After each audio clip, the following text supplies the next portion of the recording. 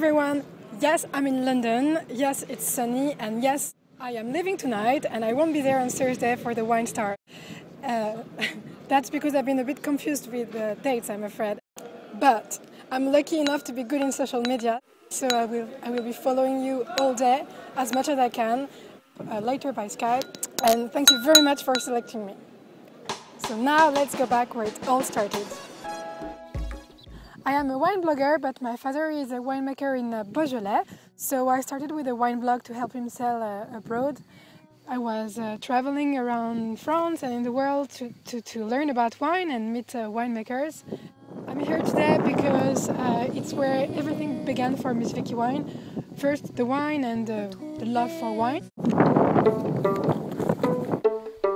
Because I didn't write only about my wines and I met a lot of people in a lot of different vineyards, I decided to extend the Miss Vicky Wine cuvée to some other vineyards and other wines, so I could help the winemaker to sell his wine.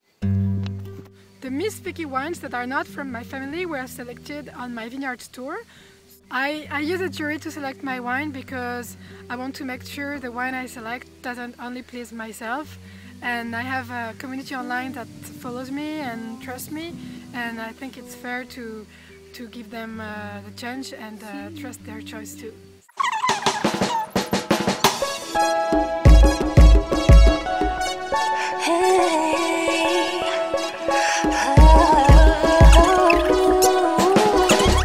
In France, I'm known as a wine and social media expert, and I organize big events for winemakers and any wine people that wants to learn about social media.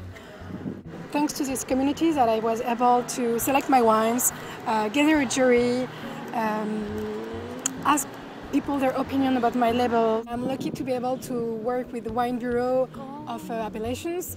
It's what happened with the Macon. This year is the 75th anniversary of the Macon appellation, and they helped me gather all the samples for the testing.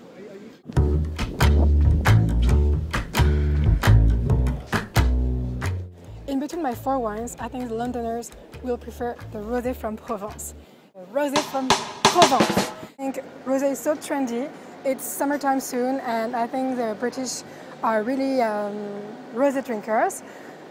I want my wine to be drunk on terrace. I want my wine to be sipped very easily with no questions. And I think of my four wines that's more consensual, very easy to grasp for consumers that don't know anything about wine. It's powerful yet fruity. It's a real wine, but it's cool. So that's really the image of Miss Vicky Wine and her consumers.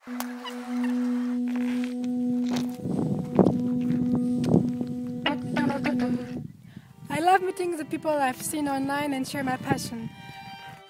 My dream is for everyone to be able to sip my wine at a fair price. So I hope you'll be convinced and help me go forward in this adventure. Thank you for everything and enjoy the tasting.